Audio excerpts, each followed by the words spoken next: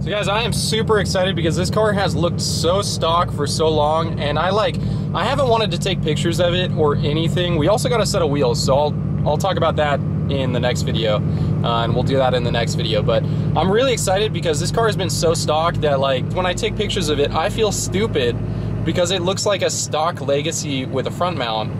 And it's just not really that cool to take pictures of. So I'm really happy that I got this set of BCs because it's gonna allow us to lower the car, make it look better, get that stance where we want it. And then I do have some other exterior stuff as well, aside from the wheels, that should be coming in the next day or so. A lot of stuff planned for this car, and hopefully the end result's going to look really nice and something we'll be able to be proud of.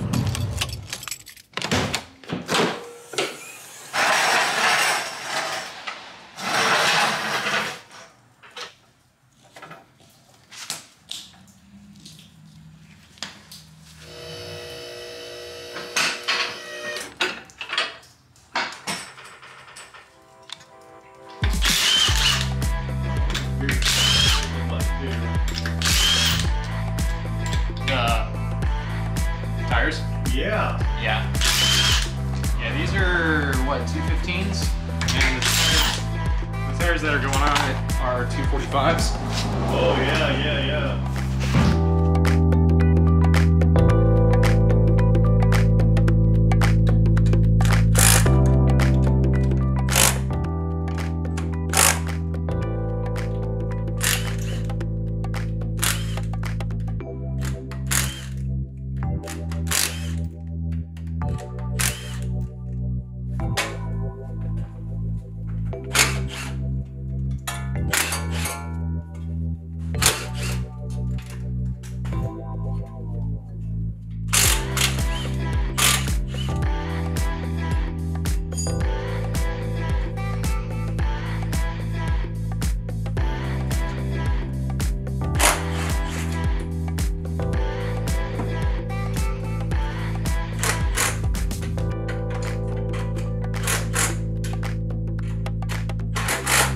What do you think of bug eyes? Buggy boys are dope. You like bug eyes? I like bug eyes. I only like the sedans though. I'm not a big wagon fan. That's Matt. Matt likes wagons.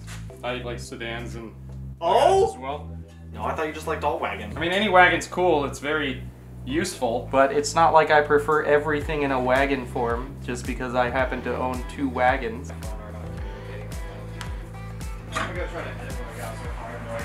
If anyone says I should have used a jack, I'm a man. I don't use jacks for shit. So I always, at least when I'm starting out doing coilovers on anything, I like to have that center line right there so I know that it's currently camber neutral as far as what the eccentric bolt can do. That'll help me with being able to get the adjustment up top where I want it and do micro adjustments down here. Mainly for stuff like the wheel touching this if it did, or the wheel too far out. If I have to make really small adjustments, I would use this. Otherwise, I normally leave it neutral.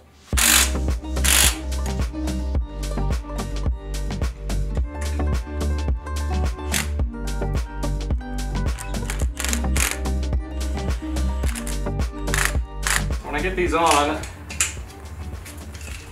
I'm essentially just gonna check, see where they're at, and I'll make adjustments afterwards. They've already got preload set, I already checked that. So, from initial install, we'll see where the drop is and we'll adjust from there. The fronts are straightforward because they're linear, being a McPherson design. The back, you actually have to take out less than you think, because with the trailing arm setup like this one has, or any trailing arm Subarus, some models have the spring behind the wheel. So you'll see, say if this is rear of the car, you'll see spring set up here and your trailing arm here and your hub here. You have to take out more than you expect to get the drop you want because it's angles. So if I'm here and I want this to go up an inch, this has to go up like 1.5 inches. Whereas if your spring is set up like a BP chassis and it's in front of the hub like this, to get this to go up 1 inch, or essentially lower the car 1 inch, this only has to go about 1/2 to 3/4 of an inch. So small adjustments on that make a big difference. So if you're sitting there and you're adjusting it, and you notice when you're first doing your height adjustment, on an install, you're like, oh shoot, you know, I want to be at this height, but there's no way I can take that much out of the coilover. You're probably looking at it wrong, and when you're lowering it and adjusting it, you're going to set it on the ground maxed out, and it's going to be 2 inches lower than you thought it'd be. And that all comes down to just the geometry of how these are all set up. The other side, I had to really forcibly lift up on that because I was fighting against nothing holding this up. Now we got the sway bar at least assisting in lifting this. Should make this side a decent amount easier. You would hope. Look at that. Got my bar. So you may find this weird. This is always how I've done this. I don't know why I was trying to do this artsy thing where I don't really talk much and I just do this, but instead I'm talking this whole time.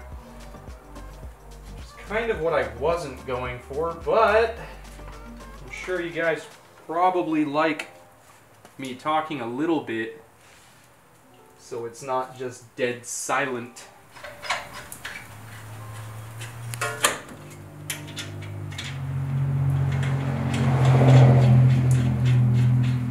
Alright, so giving you guys a better view on this side. So these are the little tick marks I'm talking about on the eccentric bolt. So it's like a whole radius for positive or negative camber adjustment in this, what the full spectrum of that is on this eccentric bolt. You've got the far end on one side, far end on the other side. I like to match it just right in the middle, so I know I can go either way, and I'm just dead centered on what this eccentric bolt can do. So I think I'm going to test fit one of the new wheels, so I guess I can show you that. From there we can figure out how much we want to drop this once we get it on the ground with the other stuff. But I'm not going to do a full setup on this until I have the new wheels and tires on the car, because obviously things are going to change from where we have it currently.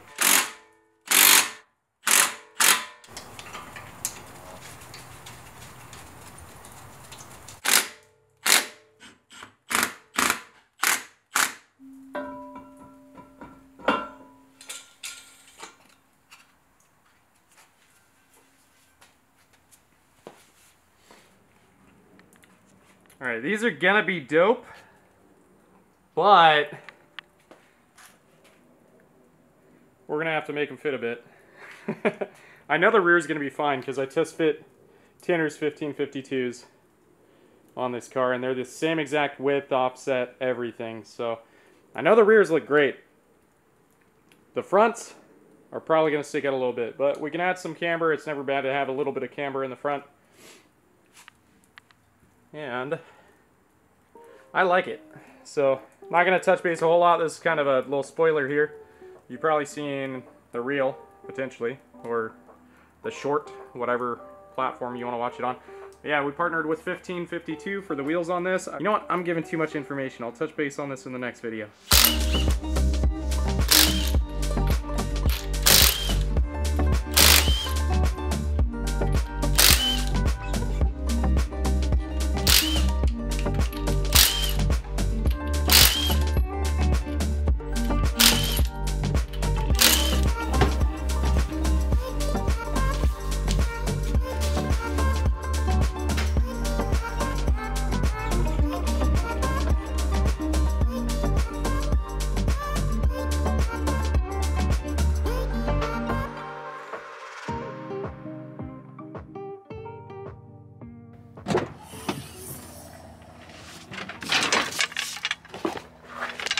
You know what? Now's as good a time as ever to do an update for the wagon boys. So I'm installing this Cusco rear bar, the little carbon fiber one. Same one I have in Chewy.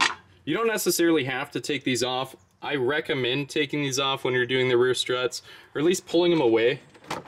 It's where you've got movement out of them and you can pull them out, because these really get in the way of getting those two bolts back here.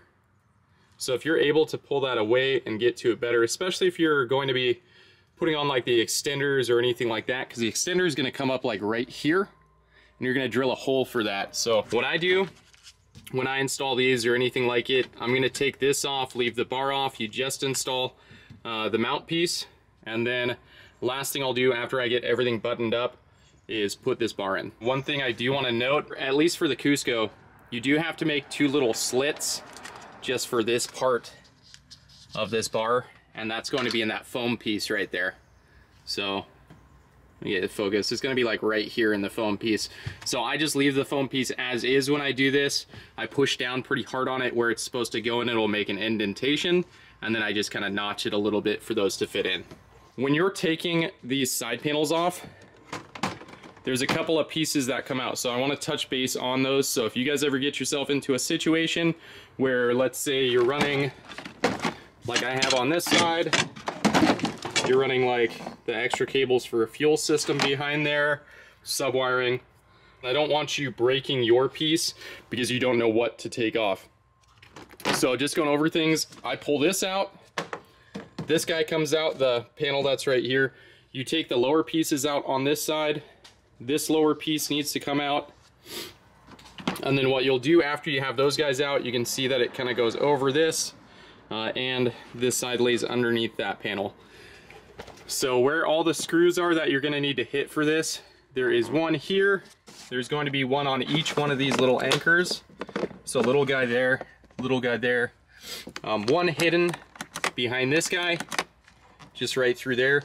And then the one that most people forget and they wind up breaking the panel, there is one underneath the little trim piece for the tonneau cover.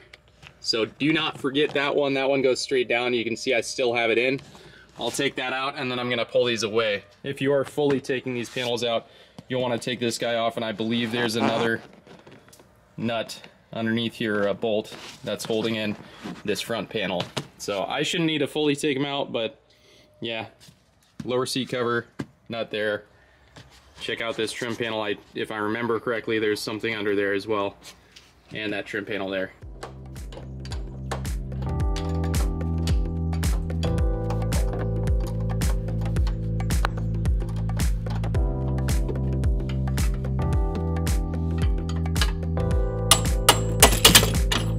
So I like to do both sides at once.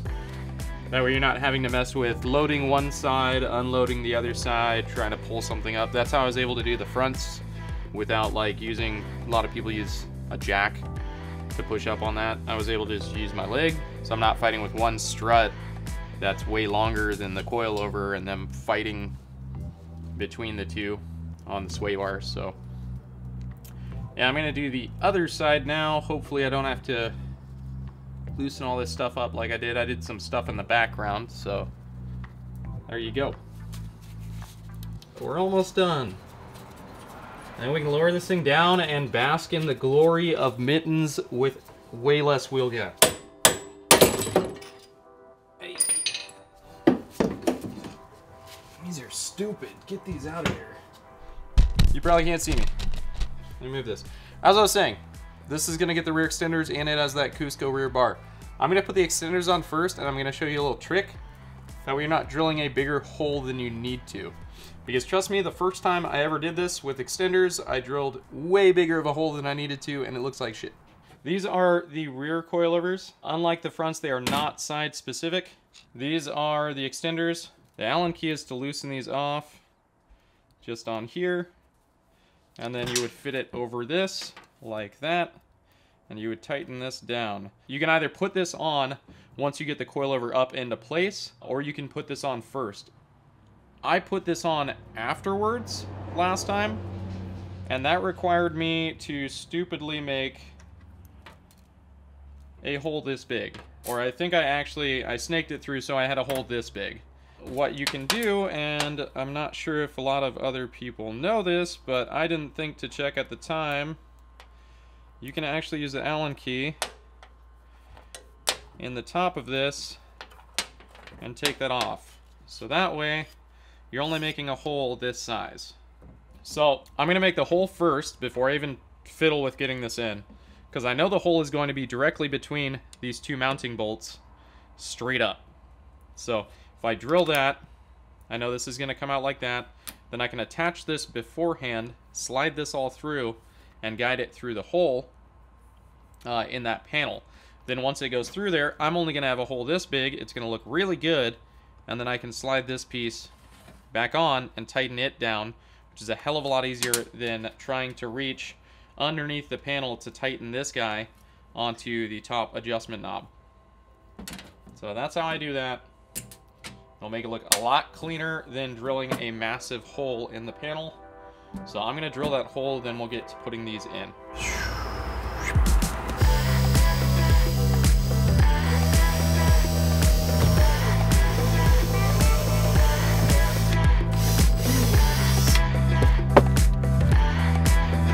Ow, my hand.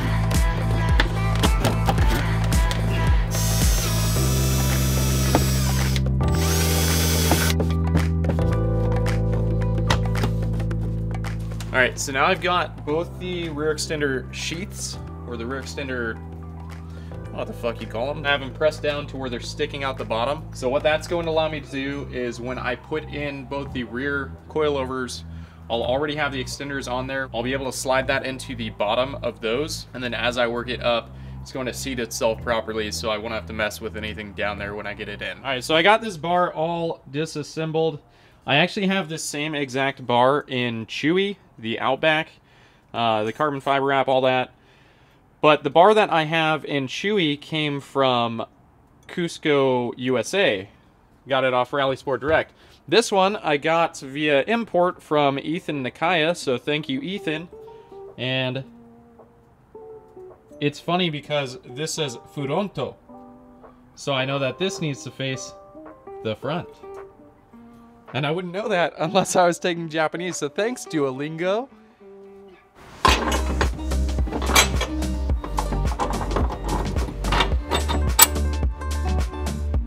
And we are through the Cusco up top, so I'm gonna just kind of tighten this bolt on here. So it's super easy, and you can just put that adjuster up top. This is the part about this whole thing that kind of sucks, because it's very hard to get these nuts on here. And as you can see with this Cusco setup, you don't really have a way to take this panel off. So it does kind of complicate things a little. And this is where patience is just kind of your friend. So you can probably skip to the next part. When you see me again, this will be over.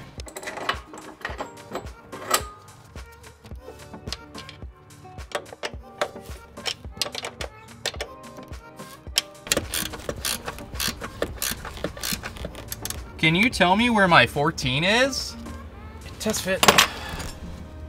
Oh my God, how would that happen?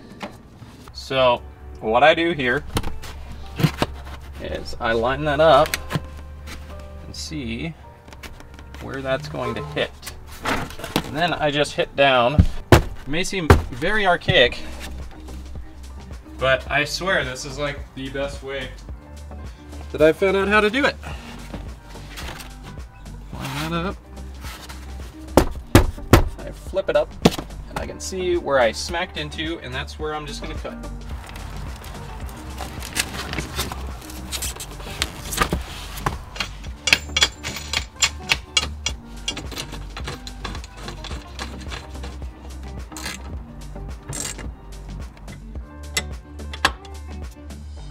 There you go. Got the Cusco rear bar in. I just gotta reassemble the entire hatch area, and then we can put wheels on it, drop it to the ground, and see what it looks like.